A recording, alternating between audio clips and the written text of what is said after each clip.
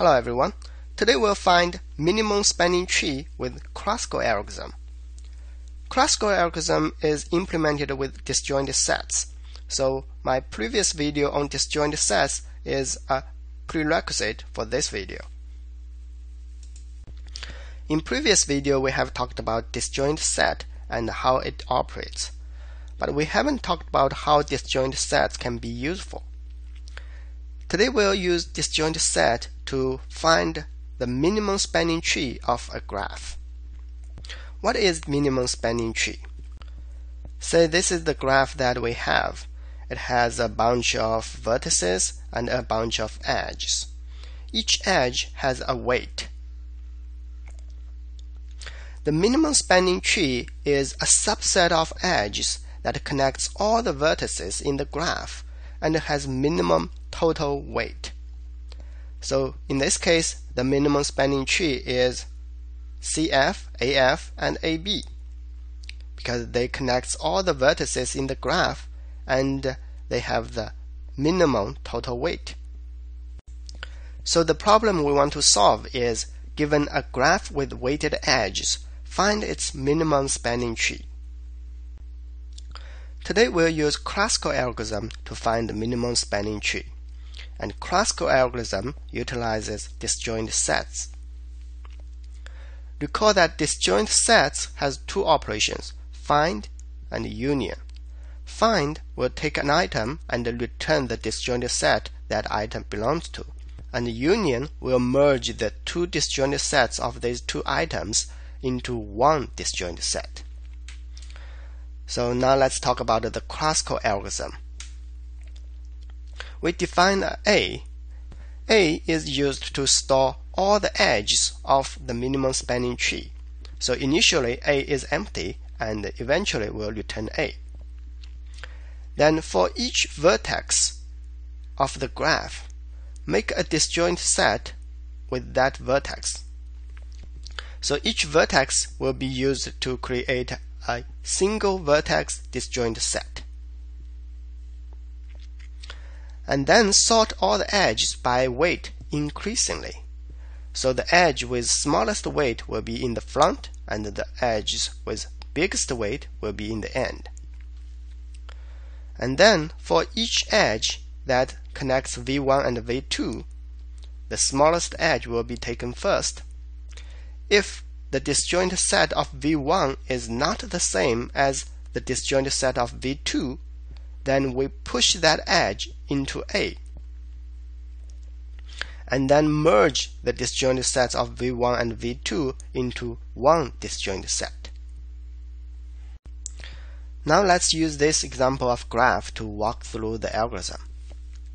First, we take the edge with smallest weight, which is CF. And since C and F do not belong to the same disjoint set, so we go ahead and merge them and push the edge into A. And next one is AF, which has the weight of 2. And again, A and F do not belong to the same disjoint sets, so merge them and push them into A. Next is DE. DE do not belong to the same disjoint set, merge and push to the A. Next one is CD. Note that CFA belong to the same disjoint set and DE belong to the same disjoint set. So C and D do not belong to the same set. So again, merge them and push to A. Next one is FE. Now A, F, C, D, E all belong to the same set. So FE belong to the same set. So we should not push this edge into A. Next one is AB. And AB do not belong to the same set. So merge and push. Now we have a spanning tree that connects all the vertices. And we believe this spanning tree has the minimum total weight. Now let's look at our code. Our graph is represented with a vector of vertices and a vector of edges. An edge is modeled with two vertices that the edge connects and a weight. In the main function, I create a graph, and its vertices contains A, B, C, D, E, F. And it has all the edges that connects the vertices. Essentially, I'm creating a graph like this. And then I call the function Kruskal with the graph as its parameter. This will use Kruskal algorithm to find the minimum spanning tree. This is the data structure of disjoint set. We use parent to record the parental relationship between the vertices, and use rank to record the depth of the tree. Remember, the purpose of the rank is to flatten the tree so that we have better performance of the find function. The find function and the union function are the same function that we talked about last time. We have added another function called makeSet, which will take one vertex and make a single vertex disjoint set, and initialize its rank to 0. This is a Kruskal function that implements Kruskal algorithm. First, we create A. A is a vector of edge, and A will be used to store all the edges of the minimum span tree. And then we take each vertex of the graph and make it a single vertex disjoint set. And then sort all the edges according to their weight. And then take each edge, find the root of its first vertex, find the root of its second vertex, and if root 1 and root 2 are not the same root, we push the edge into A, and then call union root 1 and root 2. This will merge the disjoint set of vertex 1 and vertex 2 into one disjoint set. So by the end of this loop, we'll find the minimum spanning tree of the graph.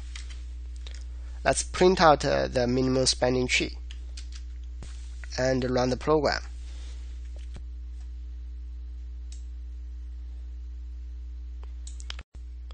So this is the minimum spanning tree computed by our Kruskal function. And it's the same result as what we have manually computed.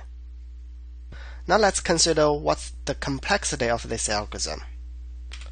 The sorting will take the complexity of E times of log E. And this is E. And since we have used the rank to flatten the tree, we can assume both find and union to be very fast. So the performance of this algorithm is dominated by the sort algorithm. That's all for today. Feel free to subscribe to my channel and check out the other videos I have. Bye bye.